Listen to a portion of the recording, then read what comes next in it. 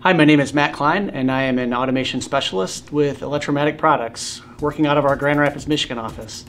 Today I'm going to be showing you how to get the Simatic IoT2040 set up using the example image on the Siemens Industry Online Support website. In order to do this, you're going to need a few things. Obviously an IoT2040. You're going to need a PC that's capable of reading and writing to a micro SD card. I happen to have an SD adapter for that, and an Ethernet cable to plug from your PC into the IoT2040.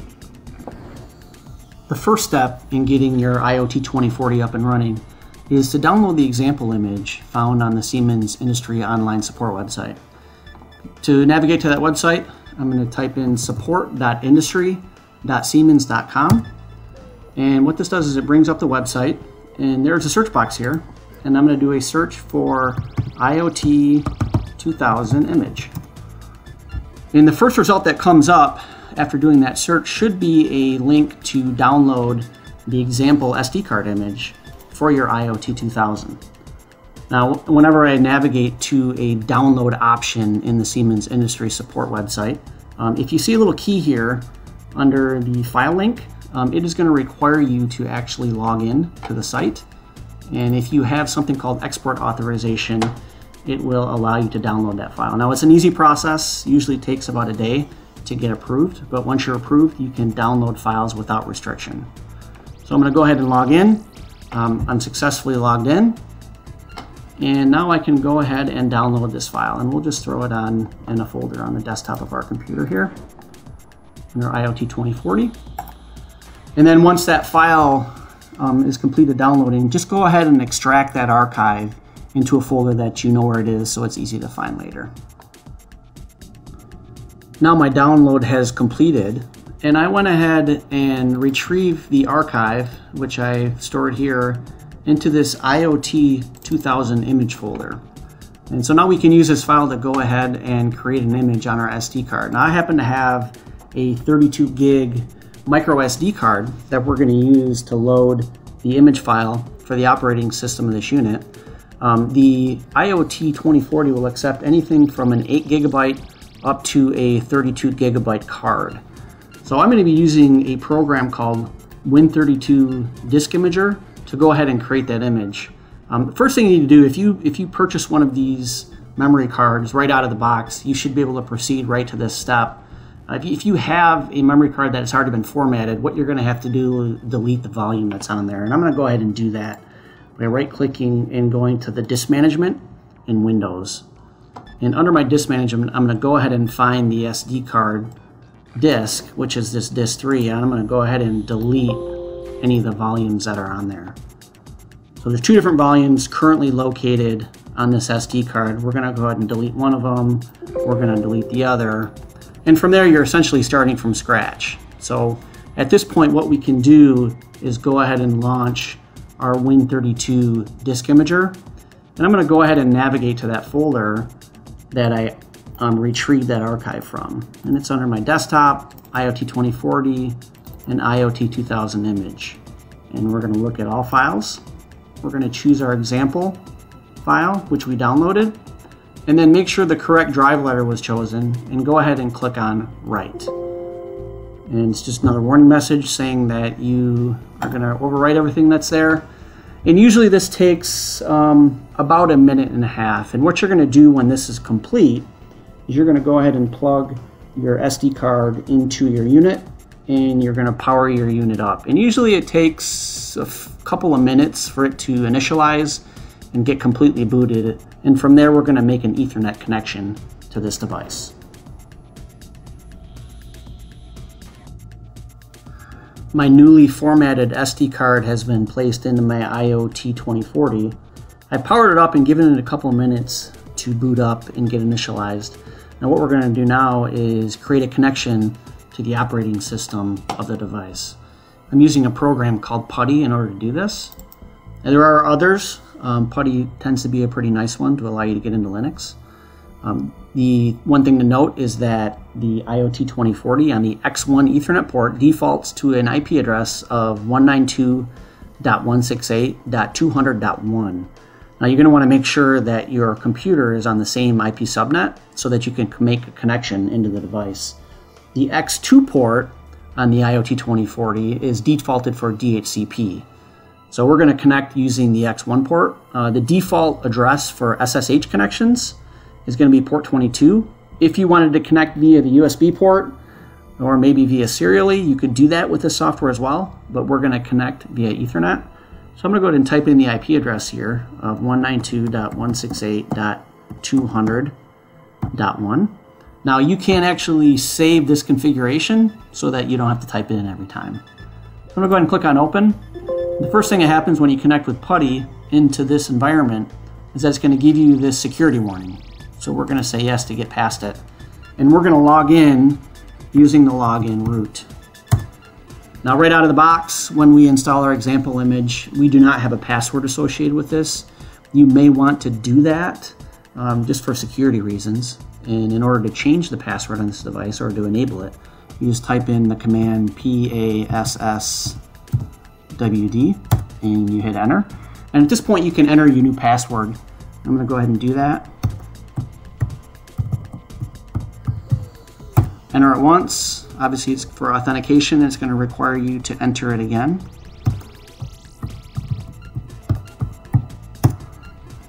And now my password has been changed. So what we're going to do is just play around a little bit inside Linux. Not a whole lot. We're just going to go ahead and go to the root directory of this by typing in CD followed by a space followed by slash. And we're going to type in ls to just show us all the files and folders that are in the root directory of this thing. And our next step is going to be to actually run a small utility called IoT2040 setup to go through some various options for the unit. In order to get into our setup utility, all we need to do is type in IoT2040 setup.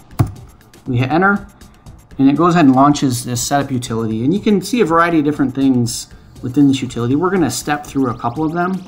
Under our operating system settings, this allows us to change the host name or the password, and then you can use the tab key to kind of move in between some of the different options here. Under networking options, you can configure the interface. So as you can see, as I mentioned before, the default address of 192.168.200.1 and then DHCP for the second address. Now I'm going to show you inside Linux how to go ahead and change the other IP address if you wanted to. And from there you can also change the subnet because this utility does not allow you to change that subnet. So we'll show you that a little bit later. Going into some other options under software.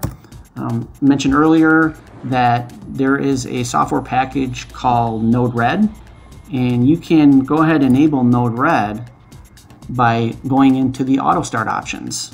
So if I hit enter here and then tab down to done, whenever I restart my IoT2040 now, it will actually allow me to start Node-RED by default. You can also delete packages that you have on here by going into the Manage Packages utility. And I can check any of these boxes and go ahead and delete any of these softwares if I want to. We're not going to do that here.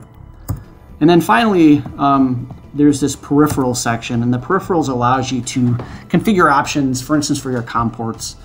Your COM ports can be configured as RS-232, RS-422, or RS-45, and then you can configure those using this utility here. You can see how to do that. My I/O configuration is shown as well. This is just essentially on our Arduino Shield interface. It's showing how the GPIO is set up here.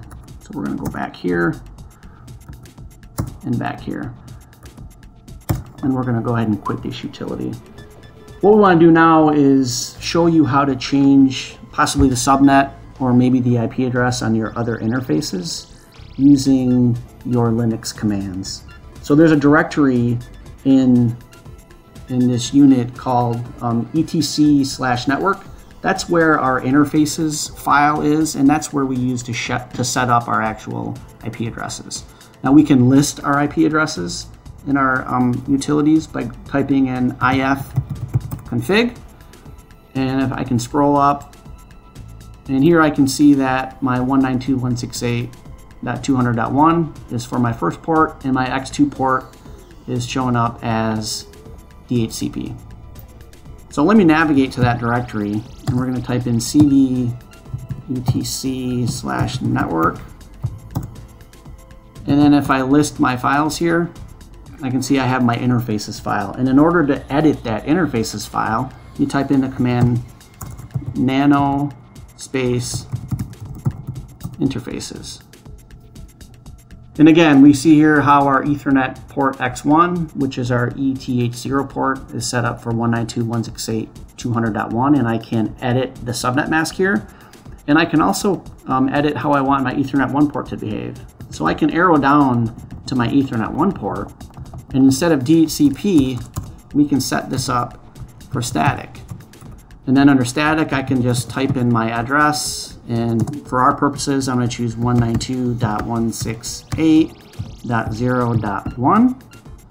And my net mask, I'm going to set up as 255.255.255.0. In order to save this configuration, you're going to hit Control X, and then you're going to say Y to save changes. And then it's going to ask me to either to rename that file. We're not going to rename it. We want to overwrite it because the operating system uses that file to set my IP addresses. And at this point, what you're going to have to do to enable that change is you're going to have to cycle power on the unit. So go ahead and cycle power on the unit, and then we'll connect back in, and we'll show you that that change has been made.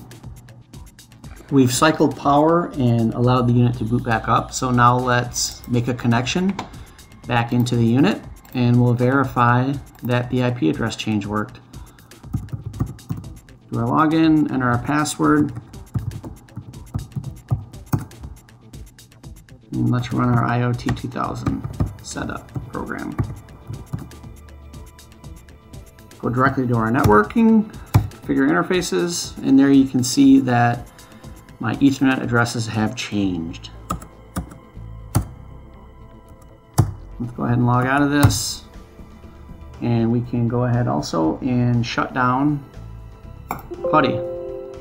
Now at this point, you're open to basically do whatever you like with the unit. If you want to do some programming using Node-RED or utilize the Eclipse IDE interface, you can go ahead and do that. I also realize that there are a lot of different resources available for you on the internet to help you with this, in particular the Siemens Industry Online Support website.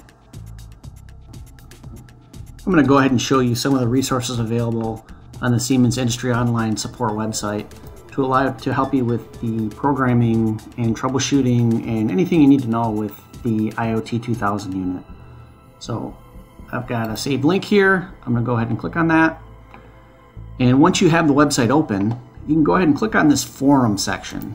And the forum is really where a lot of the documentation, it's where a lot of the resources and a lot of the links reside for this particular unit. Under product conferences, you can see there's an entire section dedicated to the IoT2040. And I would recommend right away, if you click on this first link, this news, tutorials, applications, FAQs, there's a really nice entry called this IoT2040 Starter Guide and Useful Information. And this gives you information about actually purchasing and setting up a lot of the things we just did.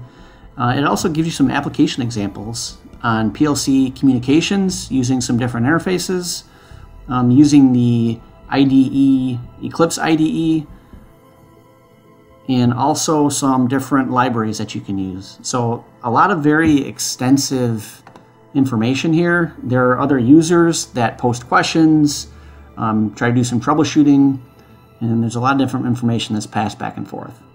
Now that you have the example image installed, you can go ahead and start customizing. And if you have any additional questions or want to see more in videos like this, you can go to our website, give us a call, or visit our social media pages. Thank you.